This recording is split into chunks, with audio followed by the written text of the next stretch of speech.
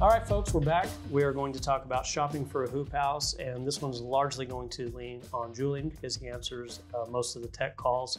So the first thing that we're going to cover is comparing apples to apples. Is that even possible?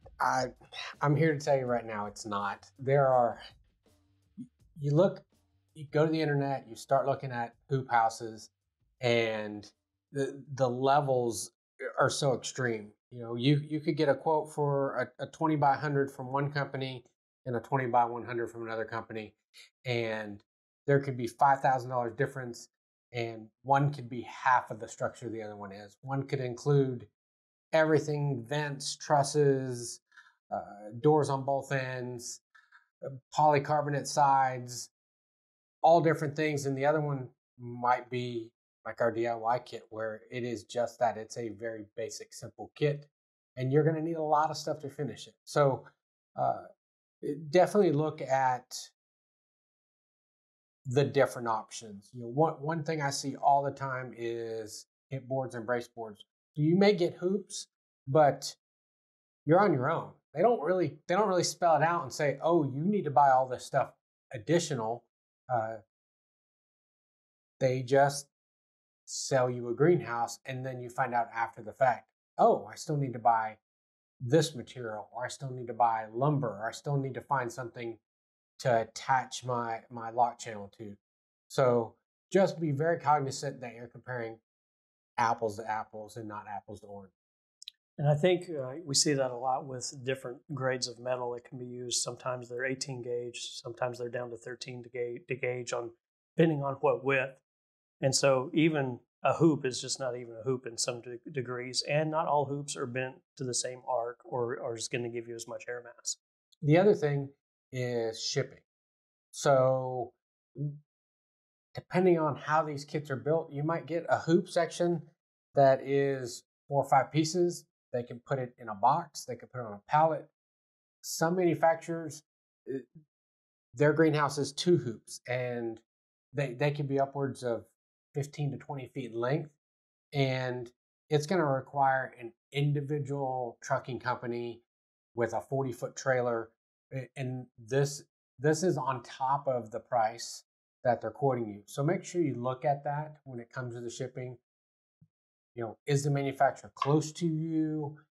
What is it going to cost you to have something like that sent to you? Because all those factors add up at the end of the day for your total price of the greenhouse.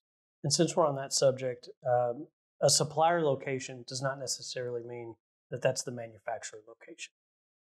Correct. So it could be, the supplier could be in Ohio, but it doesn't mean that the tubing or the metal that's used in the greenhouse is made in Ohio. It could be made in Texas, where we are, or it could be made overseas. So the origin of material doesn't necessarily mean that it's being manufactured, or the origin of the material doesn't exactly mean that it's coming from the same place that's selling. Right. And so for transparency's sake, when we put our all-metal hoop house together, we were very insistent that we were using U.S.-made steel. So it's mined out of Pennsylvania. It's made in Chicago, and then it's shipped to us as a rolled piece, and then it's fabricated right here in North Texas, very close to the warehouse. And that allows us to be part of the manufacturing process. We work closely with the men and women who bend our hoops and do our welding and all the things like that. So when we get it at the warehouse ready to be distributed, you know, we've had a hand in a direct line of communication with all those folks. So it's been very beneficial, because I think it's led to a much better hoop house overall. So one thing I will say, when it comes to hoop house, there's so many different individual components. And so not all metal is the same. And so, for instance, your hoops, they may come from one place. Your hardware is more likely going to come from a different place. Your plastic is certainly going to come from a different manufacturer. And if you're required to use wood for your hip boards, base boards, or anything like that, that's also going to come from a sawmill, most likely in a completely different state. So all these things are part of a kit, and any of these can kind of be its own sourcing issue or anything like that. So when it comes to shopping for these kits, make sure that whatever you think you're going to get is actually what you're going to get. Make sure the hardware is included. Make sure the hip and baseboard is at least accounted for. If you're not going to get it, where are you going to source that locally? And how much time and effort is that going to take you? Do you have a vehicle to go get that? Do you have a trailer? Do you have a friend? Are you going to pay for shipping? These are all things that really can affect the bottom line that we need to be aware of. Yeah, if you live 30 minutes to an hour from your local lumber yard or, retail hardware store, what is your time worth? If it takes you an hour to drive there, an hour to select your material, an hour to drive back, roll that factor into the difference in one kit that includes that and one kit that does not, and think about it. I mean, if you make $40 an hour doing something, then that's a lot of time and a lot of additional. You could be doing something different and making more money than going to Home Depot or going to your local big box store to shop. And so the last thing we're going to cover about shopping for a hoop house is a little bit more detailed. There's a few things I want to go over. Number one, the options that may or may not be included, your floor considerations, your hip and base, which we've already kind of covered, your in walls and the door situations, and then what kind of labor is going to have to go into this, and utilities. Now, labor and utilities isn't on the manufacturer, but some people do offer that type of service, especially if you're closer to it. But more importantly, I want you to add this to the bottom line whenever you're shopping. So just because you have a quote from a company doesn't mean that that's going to be the end all and be all of how much you're going to spend. So Julian, what kind of options do we have? And we'll try to cover them all, but I know that further on down this series, we're going to talk about each one in depth. But just off the top of your head, people call in, they look and they see a price of a greenhouse that say it's $5,000. What can they add on their end to make that more custom for them? So you can make larger doors. You can put doors on both ends of the greenhouse rather than just having doors. A door on one side. You could upgrade the double doors. Insect netting for roll-up sides. So for additional ventilation, you can have roll-up sides. And you could add shade cloth so you can lower the amount of light getting into your greenhouse in the summertime and lower the heat in the greenhouse. There's landscape fabric to put down before you install the greenhouse, so you get rid of the weeds and you're starting with a fresh slate when it comes to the ground inside the greenhouse. Am I missing anything else? Did you cover shade cloth? I did cover shade cloth. Shade cloth, there's some bracing, and then here very quickly we're going to be releasing some trellising components for those vine crops. Now listen folks, the reason this isn't included in the price of the kit, and so let's just say for a minute what is in the price of the kit, and we'll use the all metal for instance. So the all metal has the ground post, the hoops, the ridge pole, the hip and the base braces, all of the end wall components, plus the hardware, and I mean door hardware, plus all the hardware for all the attaching of everything, all the screws, the bolts, the nuts, the washers, all that kind of stuff, and then the greenhouse film itself.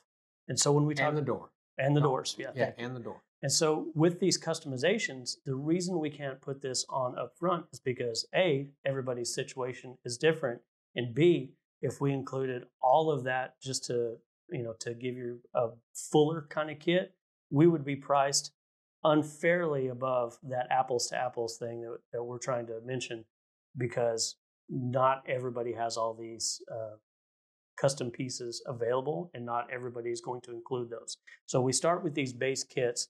Ours just happen to include everything, including the hip and base braces. So that's why we really want to make sure that you're paying attention to find a reputable company, find one that can give you great customer service, find one that has all the resources up and open for you to look at, plus additional resources like videos and that kind of thing, and then make your decision. So don't just bottom line read it. And a lot of people, you'd be shocked about how many folks call up and just say, I need a greenhouse. The very first question that Julian asks is how big, and then it prompts a discussion. So whenever you go into it with that frame of mind and you haven't fully done your research, I mean, somebody else could just say, all right, I'll send you a greenhouse, and they'll send you everything under the sun. And you've actually spent more money than what you need, or maybe worse off, you haven't spent all the money and then you get hit with an additional round of bills on the back end when you have to go buy your lumber that you weren't aware of. So the reason we're doing this is to just kind of open your eyes and shine a little bit of light on stuff like that. If you look in the manuals for either our DIY kit or our all metal kit, every part that we have is listed, what the components that you get with the kit itself. I personally review all the greenhouse orders that we get in to make sure that you are getting what you need and what is necessary. So if you were to order something, a greenhouse, and you ordered a piece of shade cloth and it didn't fit either your location or it didn't fit the size greenhouse that you want, we're going to reach out to you and make sure that we're getting you what is necessary, or making sure that you're not using it for another project. But we want you to be successful. The last thing we want is you to get a greenhouse kit and not have the things that you need for what you're growing or what application you're trying to use the greenhouse. All right. So that's going to wrap it up for this segment. And then the next segment that we're going to do is covering shipping the hoop house and what that looks like, both from our perspective and your perspective, and I guess plus the shipper's perspective, and how that is all accomplished and what you can expect. We'll see you next time.